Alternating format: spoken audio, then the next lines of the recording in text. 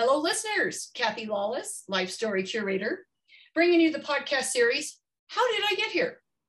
A series of interviews designed for people just starting out in their careers, people in transition, or possibly feeling stuck, and giving them access to the stories of people who've been there, done that, so that they might be inspired with some new ideas, or maybe just comforted knowing they are not alone, that everybody starts somewhere and everybody goes through times of transition and times when they feel stuck. Today, I'm very excited to be interviewing Beth Klepper. Welcome, Beth. Thank you. I'm so excited to be here. Ditto. And Beth and I met through our Strategic Connections group, which is part of the Colorado Thought Leaders Forum. So anyway, we met, I think a couple of years ago, but then just have gotten closer now that we're in the same chapter. So definitely. And yes. Beth is the founder of Mainstream Video Production, and she's been obsessed with video her whole life. And so this is going to be a really fun story, I think. So, but before we get into your story, we like to go way back and start with the icebreaker questions, which are, where did you grow up? What part of the country or world? And tell us a little bit about your family dynamics, where you are in the birth order, how many siblings, and how you think all that shaped you. Absolutely. So I am one of four. I'm the baby. And I actually was born in Elgin, Illinois. So all my brothers and sisters were born here in Denver. And then my parents got a promotion when they were pregnant with me and moved to Elgin, Illinois. I was born there and they were there for 4 years before they came back to Denver. And it's kind of funny because there's this house that my parents had in Aurora that all the other kids lived in besides me. And I'm the only one that was born in Chicago, not technically a Denver native or a Colorado native because I wasn't born here. And the reason that my parents moved and came back was my dad got a big promotion, and then he actually ended up getting fired for this big trucking company he was working for. And he wanted to start a business and he wanted to come back to Colorado. He wasn't made for like corporate politics. And so he had been a vice president, a bigwig, and then he ended up kind of starting from the very bottom. And so we came back to Denver and they had a paper route and delivered phone books, and they built their business, which just this year they sold, which was a 27-year-old business. So I think it's kind of an interesting story, which weaves into mine, entrepreneur at heart. And big family there. Both of my parents are actually from Omaha, and my mom is one of 10 kids. So family is just our life. Like that is the thing that matters. It's family. And then, 10 steps down, everything else. So that's kind of my specific location was I grew up in Littleton. And so that's what I mostly remember, obviously getting here about 4, that's when your memories start to kick in. Yeah. And just family and being one. I had several siblings, 4 is a lot this day and age. And then my mom was one of 10. And so that's a little of the background from that question. So what's the age difference between you and your siblings? Almost 2 years exactly. So my oldest brother is 6 years older than me. Then my next brother is 4 years older. Then my sister is 2 years and 2 weeks older than me. Okay. So that was my other question too, was the whole gender. So you got 2 boys, 2 girls, you're all about 2 years apart. So yeah. Exactly. Cool. So it's awesome. What kind of activities? In growing up, so I was a swimmer. My mom always said that the world is 70% water, so everybody should learn to swim. So she had us on the swim team, and we were, that is a hard sport. Like as a parent, just thinking about getting up at 6 a.m. every day, and then those swim meets are so long. But swimming, and I've always been a runner. So in sports, my family is a big football family. My dad, before he became a businessman, he was drafted in the NFL. Actually, he never ended up playing, but he was All-American at his college. And so football, sports, very big football sport family. And those were the main things. I loved video and always tried to do an acting class or was trying to get people around the neighborhood to do stuff with me, but didn't do a ton of it formally, actually, because it wasn't, You weren't in the drama club or the theater or anything like that in your high school or Which is funny. It was a missed opportunity. I always regret it a little bit. I mean, because there was, especially at college, there was a campus TV station. And I always thought, why didn't I get in on that? I just didn't. I was much more concerned with my sorority and going to parties, I think was the problem. Oh, okay. Now a little insight. So there you go. It's a little bit of tid for you. And in high school, I was actually really big into Senate. That was also my big thing. So I kind of I always loved control, Kathy. Like I wanted to be in charge of everything. So Senate was a natural place to be. So like, I always say that my first passion is video, but then my second passion is being the boss of me. I don't love it when people tell me how things are going to be. I like to be the one. My friends always say that, you always have to have your own way. So I gravitated towards planning the dances, planning the assemblies, that sort of thing. And spent, most of my high school doing that, swimming, and then some running and cross country and track. Yeah. So I wasn't very good at that. Yeah. I just liked it for exercise. I wasn't good at track or cross country. Yeah. As being the youngest, that's kind of a youngest tendency, is to want to be in control of things because everybody's probably been telling you what to do, maybe? Definitely. I think it's both. I think it's definitely the birth order. And then I think it's my constitution from the standpoint of one of my superpowers that I have is emotional intelligence. And I can just, feel what people are feeling. And so I don't know if it's a chicken or the egg thing, if I just kind of could just see my whole family dynamic. We have a lot of big personalities in my family. So I could I started to learn to manage that and kind of figure out what my role could be. And so I think, it was, like I said, a skill set. So I think that, and then I got to practice it a lot. And then it's in my blood too. Like I said, my dad's he was not very good at being boss. He likes to be in control. So it kind of makes sense. That's sort of a entrepreneur. There's a strand of DNA in the entrepreneur that likes to have the control. Yeah. Otherwise, why would we do what we do? Yeah, good point. So introvert, extrovert, or ambivert? Extrovert through and through, all the way. All the way. Okay. Mm-hmm. And then on the fun meter scale of 1 to 5, 1 being couch potato and 5 being life of the party, where do you put yourself? I'm going to put myself at a 5. I actually was voted life of the party in high school. So I like to have a good time. For sure. I mean, what else are we here for if it's not to laugh a lot and enjoy everything we possibly can? And you and then because you like to control things and kind of create activities, I'm guessing. Sure. That's also why you're the unity chair in our chapter and have been on the advisory board. So I get exactly. it. Yes. Okay. Typically. Okay, same scale, but this time risk meter. So same scale, 1 to 5, 1 being low, 5 being high risk taker. Where do you put yourself? When I was 20, I'd put myself at a 5. I would say now I'm probably at a 4, 3.5, 4. I'm always jump in, think about it later. And these last couple of years, having a kid and having the business teach me so many lessons, I'm a little less risky.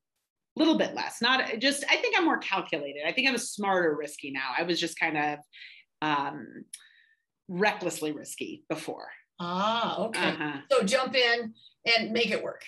And jump in and make it work. Is this going to work? Let's figure out what's going to work and then jump in. And yeah.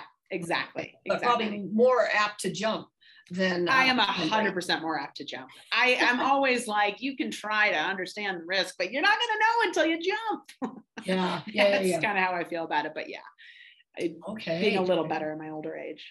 Well, I always love these questions because it really gives us some insight into you as a person. And then as we start going through your story, everything starts to really kind of overlap and fall into place. We also sometimes, I might come back and challenge you on the 4 to 5 on the risk taking, right? Yes, that's you saying, oh no, and then I might, maybe you're Nate in some of those places. I know, I was going to say, it's actually, we'll see. Yeah. Well, just being so comfortable being in front of a camera probably puts you higher on the risk scale than maybe a lot of people. It's true, but I will say that my career before I started my business was strategically not in front of the camera. It was strategically behind the camera as a producer. So it took a lot for me to be willing to get on in front because of my business and because that's what I was selling. It was not my favorite thing to do at first, though. I'll be honest. Oh, okay. Yeah. Good to know. Good to know. The behind the camera is different than totally. Oh, big time. Different than in front. Mm-hmm. Well, so since we're talking about behind and in front of the camera, tell us what it is like to be the founder of Mainstream Video Production, and then we'll get into how did I get here? How did I get here?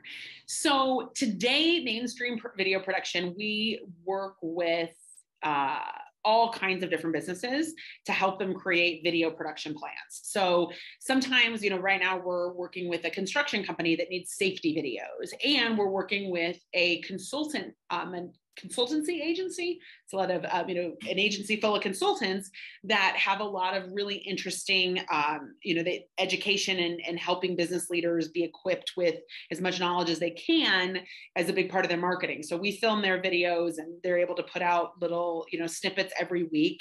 So we work across the board. Our through line is people that really have something they want to say. They have a message they want to send, and they know and are willing to use video. They know how powerful video is, and they're willing to, like you said, kind of get over themselves, get in front of the camera, do what they need to do to create that video. That's who we serve most and what we spend most of our time doing. So for me as the founder, I am primarily in the sales and, overseeing the business role. I say founder versus CEO because founder seems a little more like what I'm doing. I'm finding out what our processes is, who we serve, how we serve them. When I started in 2014, I had a ton of production experience. I worked at a television network for 8 years. I had a master's degree in film. So I remember driving down I-25 and being like, oh, hot tubs, I could do their videos. Nail place, I could do their videos. Bank of, whatever it is. And then realizing that's not exactly how you want to run a business, how you do it. And I kind of have found our way into, here's who we actually work with. Here's the way we do business. Here's the service we deliver.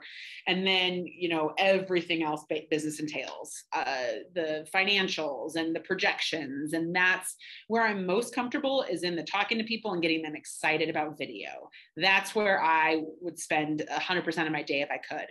And I do spend quite a bit of my day. That's, networking, CTLF, that sort of thing. But then, of course, I have to see, okay, what did I sell? Is there a profit here? Is that's going to pay my bills? Is there, a business that can support my family? What about managing our team members? I have one person that's a full-time employee and then a bench of contractors we work with. So it's being, really in step with her and what she needs to be able to deliver to our clients and to get the team members what they need. So it's a little bit different every day. And the through line is, I just want to get as many people as I can excited about using video. And if they are excited, actually doing it. That's the other thing, is there's lots of people excited and then they don't do it. So how can we get more people to, face the fears, because it's such a powerful medium. It's so powerful. So I want everybody to use it. Yeah. Yeah. Well, your energy is boundless. Thank you. It's just and contagious, by the way. So, Thank you. Good. So let's talk a little bit about, how did I get here then? You mentioned you've been obsessed as a young person. So, but also that you didn't, be part of a TV station and certain things. So take us back to kind of junior high and high school and how you were looking at your career and what you were thinking you were going to go to college for, and how you were going to map out your life being obsessed with video. Being obsessed. So, and it still happens to me all the time. I will watch a series and my entire worldview will be shaped. Like I just finished Handmaid's Tale. I don't know if you've seen that, but I think differently about a million things as a result of seeing those stories on camera. And that's been happening to me since I was little. So and then I want to create it. And then I would get, I would watch something. I was actually so obsessed. My first movie that I was ever really obsessed with was Grease. And I was obsessed with Sandy and actually insisted that everyone call me Sandy. So when we left Chicago, everybody got shirts that had their name on it and my name had to be Sandy. So I don't know why. I feel that it's twofold really. It's definitely the storytelling, but it's connecting with the human. Like those are the things that are kind of both of my personalities. Is, one of the questions that you had sent was, what's kind of your superpower? And for me, it's that emotional intelligence I talked about earlier. I can just get a beat on what people are feeling. And I really think that's what life's about. So it's kind of, if that makes sense, it's those two things. So to answer your question, I was always, I want to make this stuff. It's so cool. And then I was a human. And so in junior high, I always wanted to be an actress. That was my number one, I was obsessed with video, obsessed with movies. I was going to be the star. I was going to be the Sandy, whoever. And in junior high, I became painfully insecure. I remember, just one day being like went to school and then went into the bathroom and like got a look at myself and was like, for the first time, self-aware, it just never had happened to me before that. And then it was kind of wading through that, like every teenager. And there was something way too vulnerable about being an actress at that point. It was not anything that I wanted to do. I wanted to fit in. I actually wanted to be a cheerleader more than anything in the world. I got cut twice. So that's definitely a failure that probably worked out for the best, but I wanted to be a cheerleader. I wanted to be popular. I wanted to be, the life of the party. And that's still, all of that has its shadow side and its light side. So that was all driving me when I was young. I didn't know better. So I didn't go into acting. I didn't go into drama. That would have been just way too vulnerable for me, way too, I just didn't have that. I was just too insecure. So I was in Senate though, as I mentioned. So that was a safer place to be, where it was like, I could control these things. Here are the building blocks. We're planning a dance. We have to get this permission. That's a little bit more manageable than art and putting yourself out there as an actress and being a character, and couldn't do it. And that was fine. And then one of the bigger things that shaped me was I was a student at Columbine in 1999. So I graduated in 2000, and this was a big, so for I was just trying to fit in and be one of the cool kids, and just loved media and loved everything about films and television. And at that point, I just wasn't concerned with what I was going to do. It was just not, somehow I knew I'd get there, but like I said, that wasn't the priority. And then when Columbine happened, it was such a paradigm shift for every single thing. It was like a new dimension, the next morning waking up and just seeing the world completely differently and deconstructing that and saying, okay, what does this mean for how all the things I value? And it put me in this very, student mindset for studying media. So I remember like reading news reports, and I still I'm not a big fan of news to this day, because a movie that we watch, A Handmaid's Tale, it's supposed to be fiction, right? It's not supposed to be the truth. And the news is, right? Like you got to pay attention to the news. You got to pay attention to what's going on. Well, those are stories too. They just have, the things that they were putting on TV about Columbine were not the truth of Columbine. They were stories of Columbine that they'd gotten from this person's perspective and that person's perspective. And there was some truth in it, but it wasn't the truth. It wasn't the only thing. And it was very eye-opening to realize and to think about, how did this happen? And how could, this high school in the middle of white suburbia in Littleton, have this horror show? What contributed to that? Was it gun laws? Was it media? Was it video games? Is it the parents? Is it the police? It was this huge questioning of all of that. And that's, what clouded a lot of my, senior year. And then when I went to college, I went to CSU. And about that time, I realized, before I got into communication classes, I was just an okay student. And then I started studying communication, and this was, my favorite than anything. It was like, yes, I loved video, and yes, I wanted to be an actress, but that was only from the, being cool kind of through line, if that makes sense. When I started really studying what it is and how it shapes our whole society and the impact it has, that's when I started to get really excited about it and understand its power. And so I went and studied abroad at CSU in London. And again, another paradigm shift. Studying abroad is just this great experience. And I really got into the rhetoric of it and media studies and what does it mean? And how do we decide what is a cool teenager? And if you're not a cool teenager, you're the outcast. And what does that mean? And you're watching video games and you have access to guns, and all of that became really interesting to think about. And I wanted to study it. And if I was going to create films, and if I was going to be part of that industry, which I knew somehow I always would, I needed to understand it on a deeper level. Yeah. So I ended up going to grad school for film and visual culture. So there was two kind of main ideas or main programs I was looking at. One was a broadcast, which was a very practical degree. And one was a theory degree about understanding film and visual cultures, which is, kind of anything art since the 70s. And I went with a theory degree. So I always joke that in grad school, we never picked up a camera or shot anything. We talked about film and wrote about film and analyzed film and what did it mean and how does it work and why is it shaping people's is it a chicken and an egg thing from here's what the film is and so this is what people think they need to be, or people think they need to be this and so that's what's on film, and really kind of going in depth about that. And at one time I thought I was going to be an academic and just fully a professor teaching it, and that was as far as my film career was going to take me, or not career, but that was going to be my place in film. Of course. Wow. So you just hearing this bit so far, you've explored so many different parts of video and filming, and like you said, it's like you've been obsessed, but also you've been a student and a researcher and a and then also, but actively involved in it and figured it out. And what is it that's jazzing you, right? And you followed totally giving you energy at the time down the communications path and influence. Wow, very interesting. Well, and that was, I remember though distinctly after about a semester of grad school, I was out on being an academic. I was like, not for me.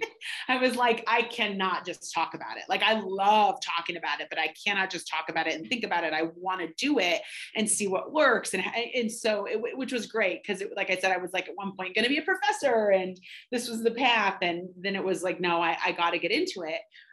And the problem not the problem, but I was studying abroad. So I studied abroad in London, and that's actually where I went to grad school. So I'd gone back abroad and I thought, I'll have to move to New York or LA if I want to work in the industry. And I'm not really ready to do that.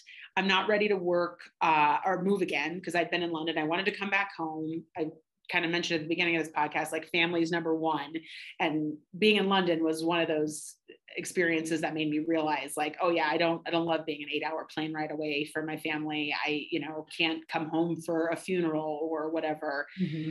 So I came back to Denver and just thinking, well, I'm not going to be able to work in television or film as long as I'm in Denver.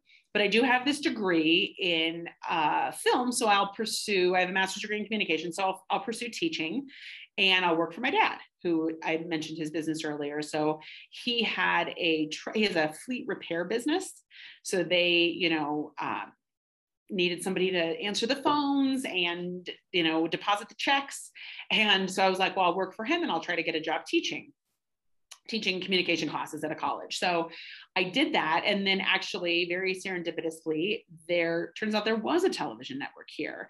And through networking, my dad's network, I was able to get an interview as a production assistant at the network. And so I started working as a production assistant. And now so that was in 2006.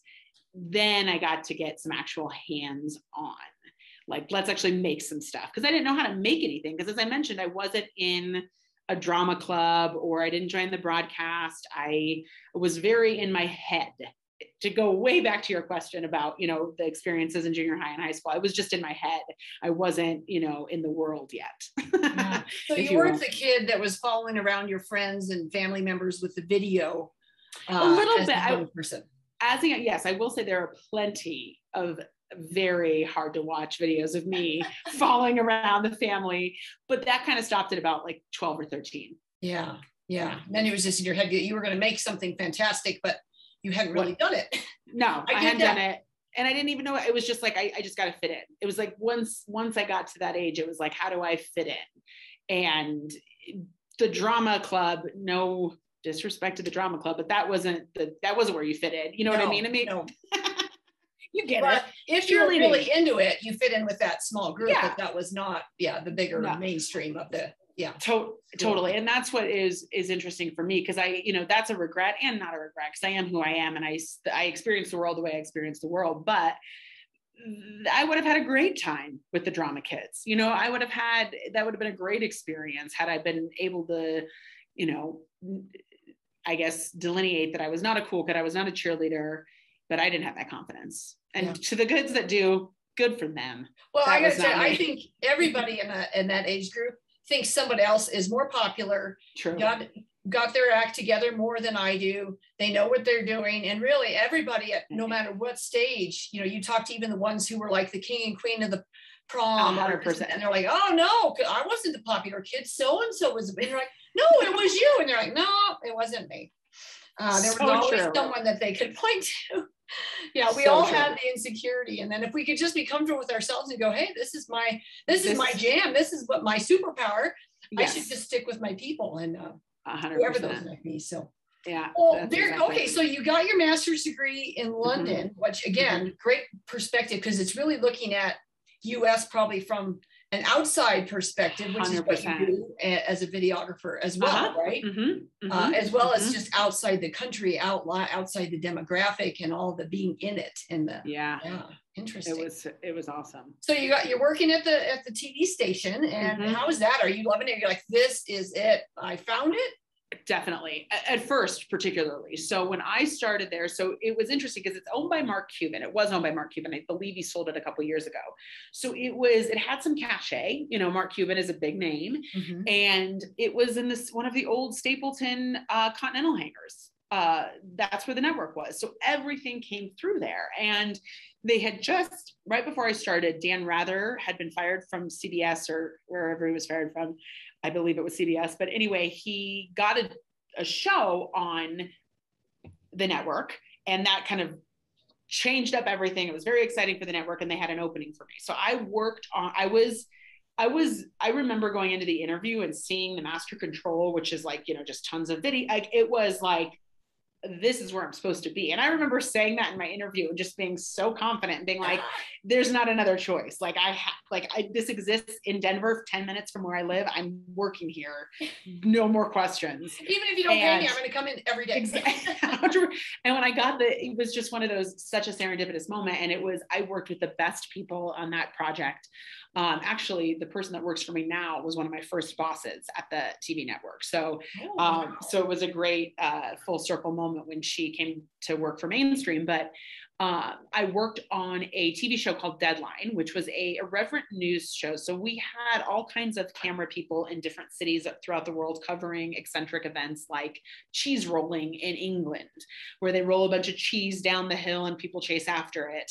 And then we had a host out of LA, and we would write the scripts for her. And then once a week she would come in and would do a green screen. And so I learned a green screen. I learned scripting. It was a big enough network that we were doing some of these cool things, but small enough that pretty much my first week I was writing a script. So I wasn't just, working for Fox getting coffee. I was really getting in there, worked with editors.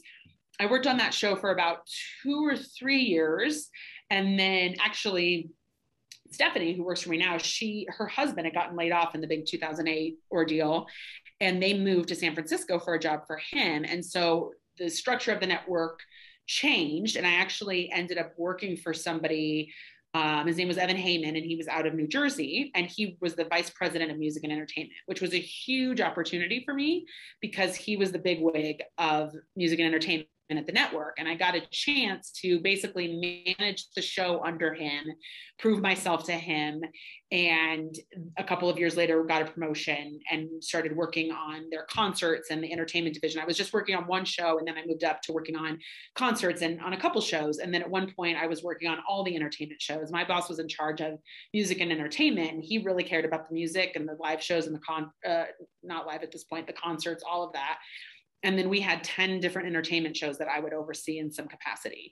Some of them were delivered. That seems like a pretty big jump. And you were pretty young, I'm guessing. Yeah, it was definitely my 20s, late 20s I was probably, at that point. And Evan was, if you proved yourself to Evan, he trusted you with everything. And I got so many incredible opportunities because of him, because he knew I could do it. He didn't want to do it. So he was more focused on the music stuff.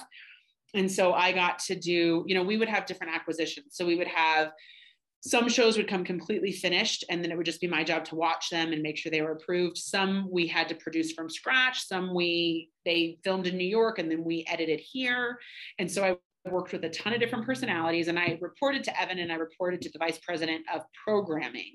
So I had to learn politics and make sure that Rachel was happy. And I like, if the show wasn't delivered, it was definitely the production company's fault, but Rachel was going to call me on it, you know? So I had to figure out how to manage them to do my job with Rachel. And one of the shows I worked on was filmed in New York and edited here. It was called Naughty But Nice with Rob. It was a celebrity gossip show. And it was one of the harder things I ever had to take on, because they shot it and we edited here, and I had to manage editors. And I was pretty young at the time, and I was managing editors that I had started with as a production assistant. And they made things very hard on me. And as much as that was some of the worst working years of my life, I became such a good producer, having them challenge my every single decision that I made and, you know, push back every chance they got. So I learned a ton at the network, and I got to go to the Super Bowl. We got to go to red carpet events at the Academy Awards. I got to do all kinds of travel and really fun, awesome stuff. And also learn the practical piece of production and the working with the contractors and what does it take to bring this together, and just the technical stuff, you know, camera, footage, logging tape, all of that. And it was awesome for so long. And it sounds like maybe working with difficult people. Oh my gosh. And that was the thing. So where kind of I transitioned was in 2012, I kind of, you know, Evan was the top of the network, at least for where I wanted to go. And he was fairly young at the time, still probably fairly young, but he wasn't going anywhere. So I'd kind of gone up as high as I could go up. I couldn't get any more money there, which is another story, but I kind of capped out at my raise. And so I started thinking, okay, maybe it's time to move on. What does that look like? Now I bought a house in Denver. I can now I was more willing to move to New York or LA, but oh God, I'm kind of got roots here again. And is that really what I want to do?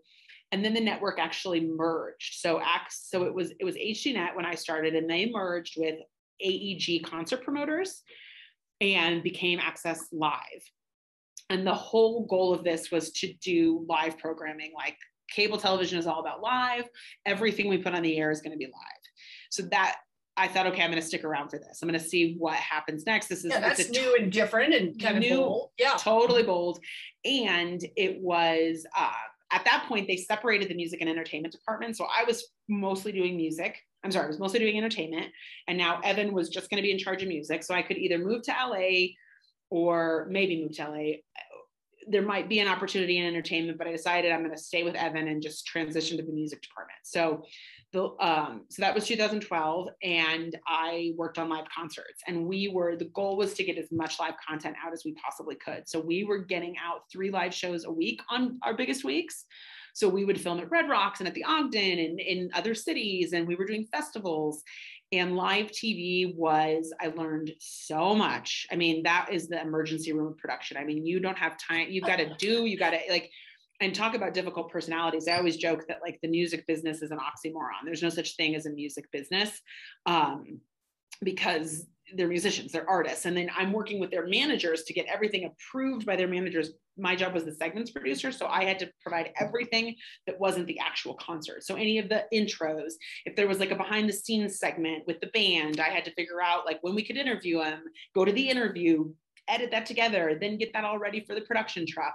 And we had to get the band's approval before we could get any of it to the truck. And we would sign contracts for a concert on Tuesday, on Thursday. So I'd be working, hoping that we were going to sign a contract, but also couldn't formally get anything done because we don't have a contract signed. And so it was a very high stress. And it was like, okay, the live TV is not for me. This is not, I mean, I told you like a philosophical, like I want to think about things and how we're going to do this. This is not where my career is going to go. What do I do now? That was what I kind of had to wrestle with. And like I said, I'd started thinking about that. And I always wanted to start my own company.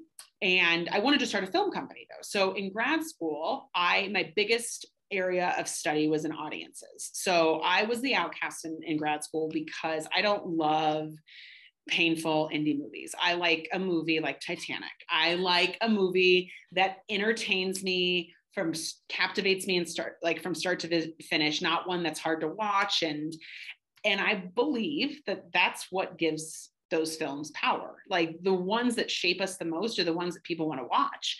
And I always got pushback about that in grad school. I mean, when people would find out that my favorite movie was Titanic, it was just like they couldn't take it. And They're like, oh, you're one of those. Okay. Yes. And I was like, how can you be serious in the film industry? Yes. If it's all about feeling good, huh? Yes. Yes. And that was my argument, was that those are the movies that have power. Whether or not you like it, those are the movies that have power. And I'm going to start a film company one day, and it's going to be, shaping the world, but it's going to, they're going to be films that people like. And I'm going to call it mainstream, just because mainstream is kind of a dirty word. And but it's not, because that's the power. That's where it is. Whether you like it or not, you got to entertain and captivate before you can change people. And so I always knew I was going to start that, but I didn't know what that meant. I mean, in grad school, it was like a motion picture company. Mm-hmm. In reality, I'm not starting a motion picture company. I need to pay my mortgage, Yeah. So I kind of just sat with it for a little bit. I was really unhappy in my job for a long time. I mean, it was glamorous and awesome. We got to go to, festivals, concert, jazz fest and that sort of thing. And that wasn't what I wanted to do at all. Yeah. And well, you were at these great places, but you're probably running around behind the scenes, pulling your hair out, trying to track down these artists and their managers. And they're like, I don't want to deal with you right now. And you're like, but if we don't get this contract signed here, we can't do the segment there and this and that. What do you mean they're not going to show up? And I totally. Oh gosh. Yes, that was my life. I've done enough events through different organizations, and they're just events like conferences and, but aligning, that we had speaker handlers and all that. And some of the drama, you're just like, are you kidding me? Oh my God. Right. Absolutely. And that's 90% of what it is. You're not really, especially in live, because you weren't creating anything. It was just about getting something on air.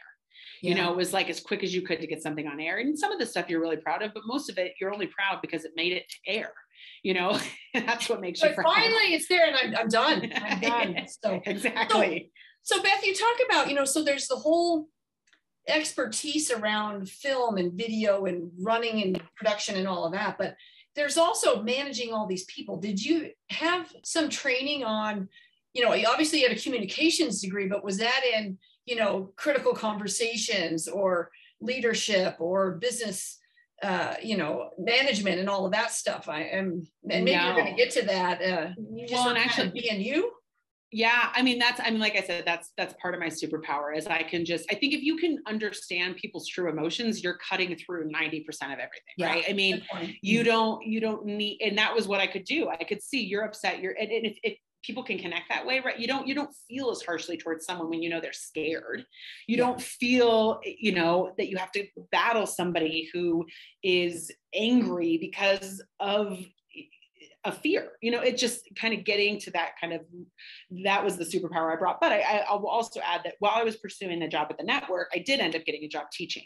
So I teach public speaking and interpersonal communication at Metro. So actually teaching interpersonal communication is probably, where I learned a ton as well. I mean, I had a sense of it, and it's 101, it's relationships 101, and reading that book and having to prepare lectures for that absolutely influenced it. And then just, my goal was to be approved of by Rachel and by Evan. And if this wasn't working, I had to pivot.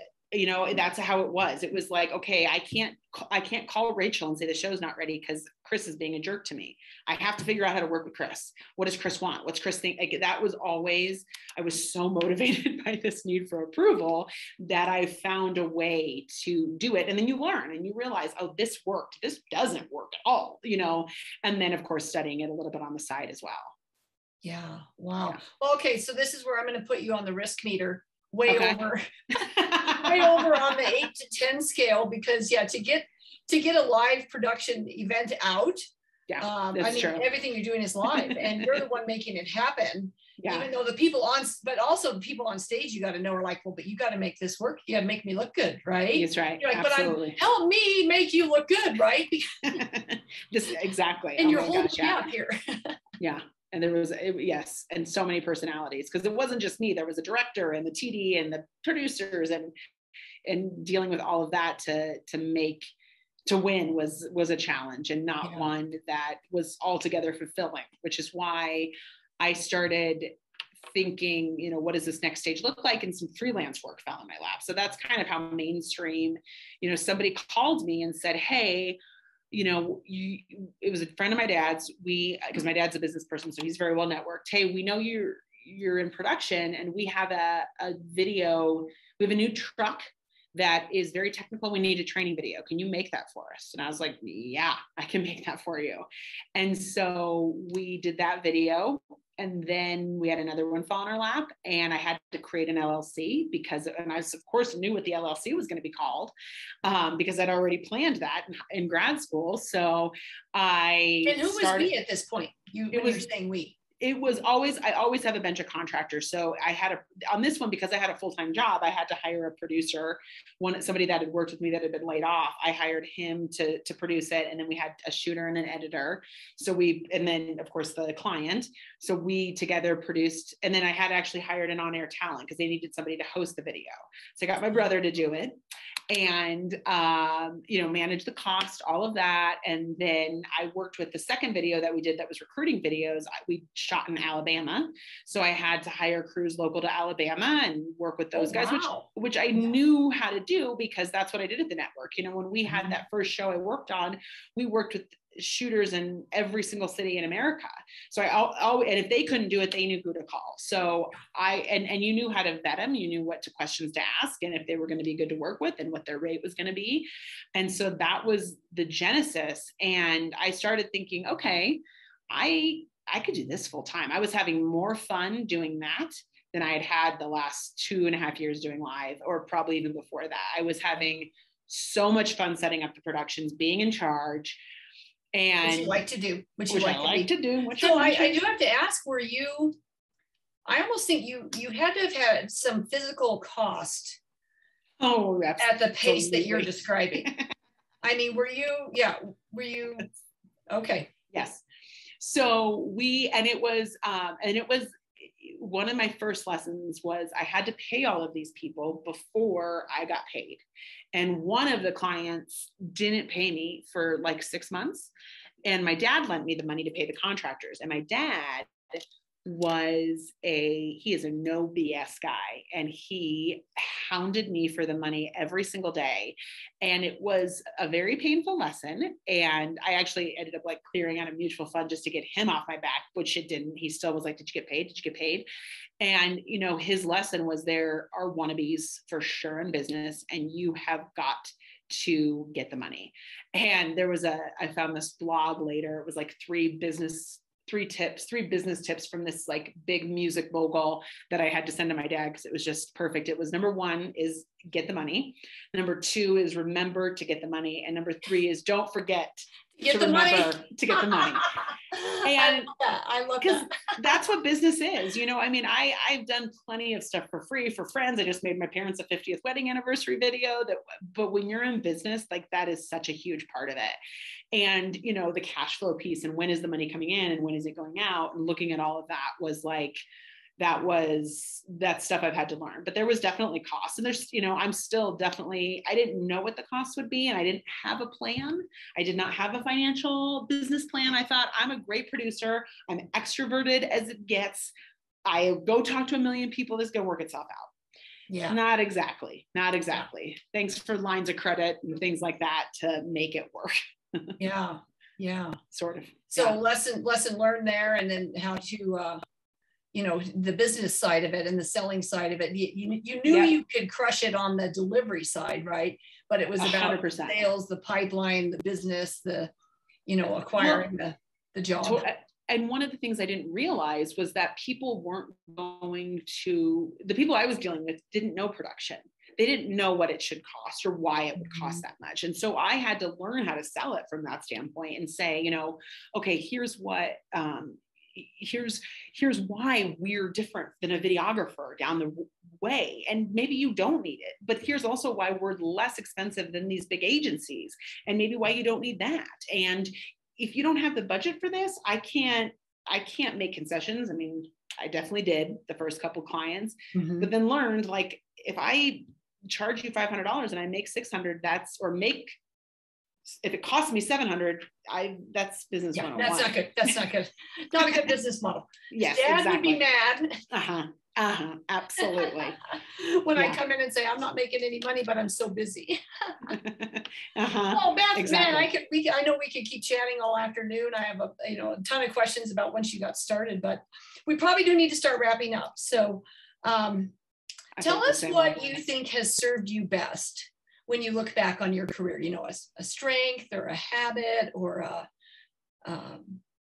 discipline. I think, and this kind of goes into like kind of advice I would give my earlier self, is having a really good attitude about things that don't go your way. I think I did it begrudgingly. I talked about those editors that kind of made my life just terrible for a couple of years, but that's how I became the producer that knew how to get exactly what I wanted and how to make sure that, things got delivered on time. So, and I just think that's the way that you've heard that saying, like, either you win or you learn. And I think that how you win is by what you've learned. So and now I have such a better attitude when things go badly and not my way. Okay, there's a lesson here that is going to be so valuable, that is going to make us so happy later down the road. And like, can I just find that? Yes, you're going to feel upset and frustrated and sad and bummered, and all of that is important to feel. But I also don't think you need that much help feeling that. I think the negative is really easy to just like, I've heard it's described as like Velcro, where focusing on the lesson and the greater good. Like, I think I always did it as a habit, and I try to do it more intentionally as a habit now. Yeah. So now you're more aware of it. So it was in you, and you probably had to rally yourself and the troops when you were dealing with difficult people. And then you're like, oh, wait a minute, this does work. Yep. And it works for me, and it's going to work in the next scenario and the next scenario. So let's make it a part of it. And let's feed that instead of feeding the complaints. Yeah. The complaints that just spirals down, and you end up, okay, we still have the deadline to meet, and we're no further along. And stuff. Yeah. Totally. Yes. Okay. And then last question, any words of wisdom that impacted you that, you'd like to share with others? That's a good one. I mean, I think one of the things that Rachel, who was the vice president, said to me, and this is just so specific about our business, but I think it was an important distinction, is that, when you get something when you take your real life and then you put it on video, it's diluted to just 10% of the actual energy it was in real life. And when you're creating video, to just remember that. It's not too specific as far as bigger life lessons, but that's been a huge thing for me in terms of how we make great messages and how we send and produce great videos, is just creating that energy that isn't there is the art of video production, and why you'd hire someone like us or that sort of thing. And then I just heard this quote today, so it seems like it's cheating, but it is all like, it's the perfect quote. I'm going to use it for the rest of my life. This is just the first time I'm using it, is don't ask for a lighter pack, ask for a stronger back. And I just think that goes back to, not focusing on how frustrated you are, but like, let's try to figure out what this is here for and go in that direction. Yeah. It's almost like that notion of, well, there's circumstances and then there's what you're committed to, right? Yes. The lighter pack, if then you're asking for someone else to help you with it or control it, or if it wasn't these circumstances, I could manage it. But if I have a stronger back, then it doesn't matter what the pack is, right? Because I know I can get through it. Wow. Totally. Okay. Well, first time used, well used. Thank you. First time, but not last time. And you heard it here first. That's what. I didn't come up with it. Somebody else did, but that's first time I've used it as awesome anchor. Well, and I got to tell you, your EQ and your ability to get, feel people's emotions and kind of what's going on. You have to bring that, it sounds like, to the video in order to make the video, because it is only 10% of all the energy. That's probably what, you know how to get that out of people. And I see that in you. So Very definitely. And that's, I mean, that's one of the things that I think is what I love to do about what we do now is I see a business and I see the owner or whoever we're working with, and it's so, I can cut right to it and be like, here's why this is amazing. Here's where your heart is on this. Here's why. And we get that feedback all the time that like, you got it. Like I knew it sort of, but now you've articulated it in a script. And it's, you know, that's kind of how it all ties together for us. So I do think we are, you know, all these people whose videos we make, they're doing such incredible stuff. And then we're just giving them this megaphone to tell more people about it and help more people. It's just awesome. On a grander scale, because they don't have to do it themselves whatever. It's out there on their website, in this media, and yeah. Totally. And we don't have to do anything great. We just get to magnify everybody's greatness, and that makes us doing our great thing, you know? That's awesome. That's awesome. So, well, Beth, it has been such a pleasure. Thank you gosh, Kathy, I could have talked to you and your energy and your quote now that we can all benefit from. So on that note, I'll start to wrap up. So listeners, if you enjoyed today's interview, please subscribe below so you'll be alerted when other interviews are published. And if you have any questions for me or for Beth, you can post those on my website, lifestorycurator.com. So I'll post her social media links and all the ways that you can get a hold of her, because after this interview, I'm sure there's going to be a lot of people saying, hey, maybe I need this for my business. So yes, thank you, Kathy. On that note, I'll say stay safe, stay well, and let's keep sharing those stories. Have a great day.